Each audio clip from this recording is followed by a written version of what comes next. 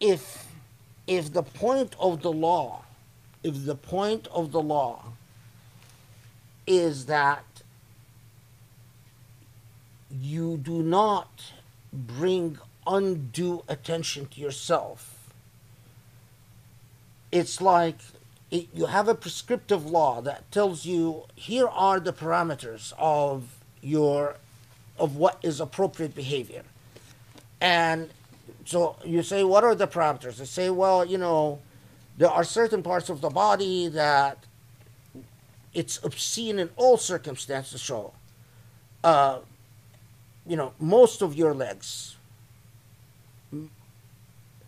uh, your jiyub, armpits, cleavage, these parts, your breasts, your stomach is. Even, I don't want to get into the issue of stomach, because even stomach, by the way, has had a whole history in Islam.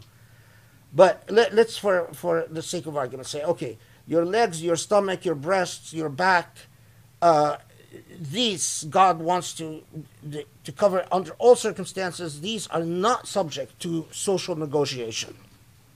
Now, there are parts. The rest is up to social negotiation.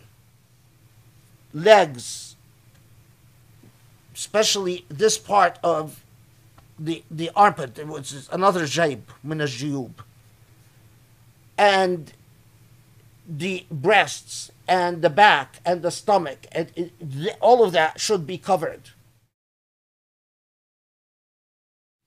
As to what is it that you can show within your household, and to, if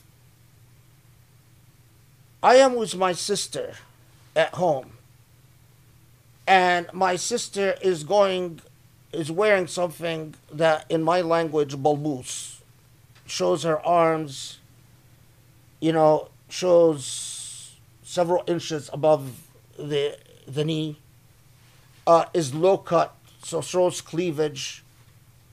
That's not haram.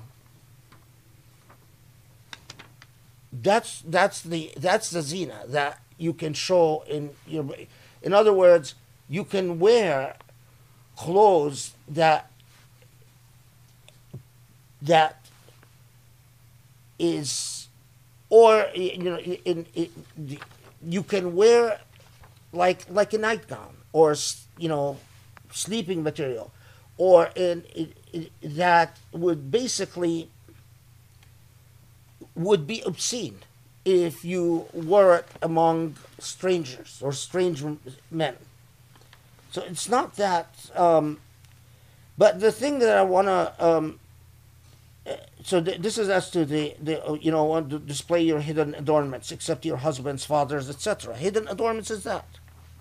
That, of course, what you show a husband could be everything, but with your father, you don't walk around butt naked, but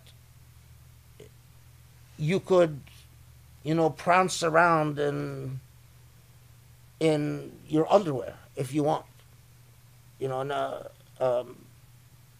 but effectively, shorts and whatever.